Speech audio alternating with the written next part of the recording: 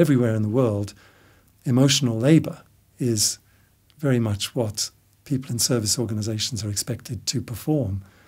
And if they're not upbeat, then the managers are going to feel obliged to intervene.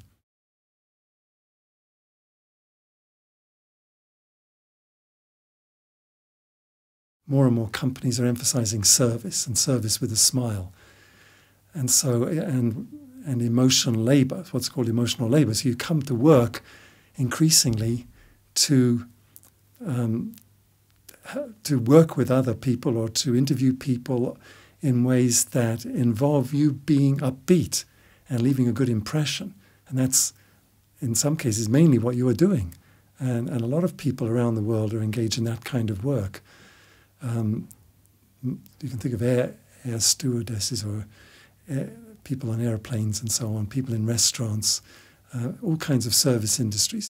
I was surprised that there was such a discrepancy between the way that managers and the way that the people they were helping perceived the help itself, because the managers thought they were being, they self-described themselves as being instrumental.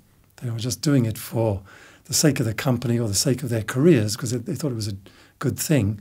But they saw it as altruistic in the sense that it wasn't part of their job, whereas the employees very much saw these managers as just going about their work, as they should do, helping solve problems. And so there was a discrepancy there. So that was surprising.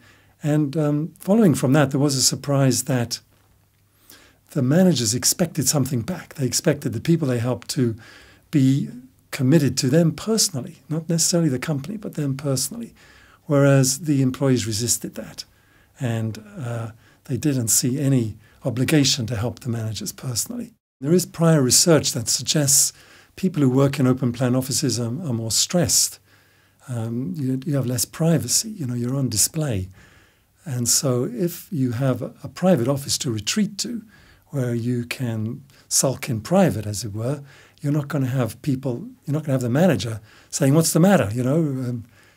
Let's go for a cup of coffee or tea and sort you out. You can hide away." These people couldn't hide, and so that puts them under stress. At the same time, it does allow them to engage with each other and give each other social support, because we're looking at managers and employee interactions, but of course there are peer-to-peer interactions as well. The managers saw themselves as going beyond the bounds of their work roles, and they seem to have a rather narrow interpretation of what their jobs were, and that those jobs did not include intervening to help subordinates or anyone else solve their emotional problems, whether they were asked or whether they intervened. So they thought they were being good guys, but that they recognized that this was going to help them and help the company, but they didn't see it as part of their work role at all. And that was a major surprise. A surprising number of the conversations we had with them revealed that they expected personal commitment from their guys to help them, not the company, but personal commitment to them. And that's where they were liable to be disappointed.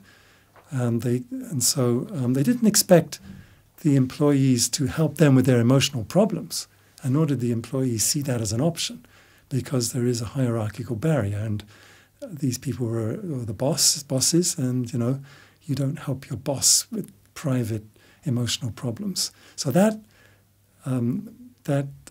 option was not open. So the expectation from the managers was, well, they'll be repaid in some other more private way. And that's where it starts getting a little worrying. But it doesn't take too much of a stretch of the imagination to see patterns of dependency arising and people playing at amateur therapist and so on. And that could lead to problems in the long run. These patterns of behaviour haven't been explored before. We know that emotional labour is increasingly what people are expected to engage in the workplace. But the specific downsides of that with respect to manager-subordinate relationships have not been explored. And so that's a topic that I and others, I think, will be looking at.